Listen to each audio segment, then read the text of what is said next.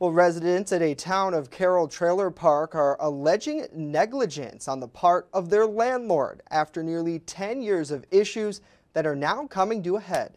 As our Julia Gress reports, some at Brookside Estates claim their landlord is committing tax fraud, operating without a permit, and ignoring water and septic safety issues. Julia Gress with more at What's at Hand.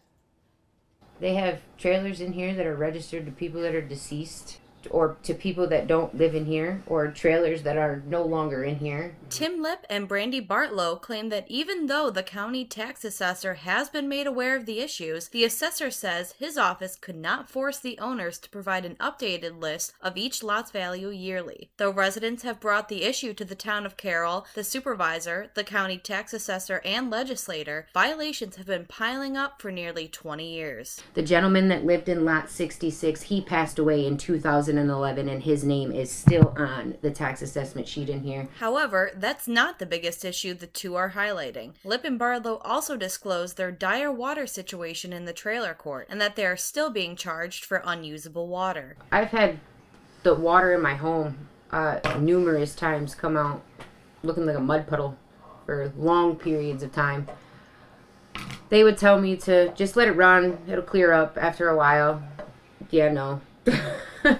No, it doesn't clear up. Bartlow, who has a 2-month-old, purchases water instead of allowing her child to drink the provided water. Lip also says that the dirty water has caused many residents to have to replace their hot water tanks. She had to replace her hot water tank. It's a 40-gallon gas. When they went to take it out of there, they went to drain it. Out of a 40-gallon tank, they got 8 gallons of water. And when they went to take it out of there, it weighed like 500 pounds because of all the sediment from the crap just being pumped into the hot water tanks. They also claim that the original owner knew about the water issues before selling the property, and that this information was given to the buyer, Robert Morgan. Residents also brought the owner's lack of permit to operate to attention, saying that without a working sewage and water system, they are not legally allowed to charge rent. When we went to court, right before COVID happened, they submitted a post-dated permit for May 9th, I think, of 2019. Yeah, they still don't have that permit. Though residents are being charged over $400 a month to occupy the lot, neither their septic or water systems work properly. Do you know we have the #1 sewage spill in Chautauqua County right now, right over there in that field? Little ways right away from our 3 wells. One which has already been shut down because it was contaminated, and we can't get them to go in and test the other 2 wells. Julia Gress, WNY News Now.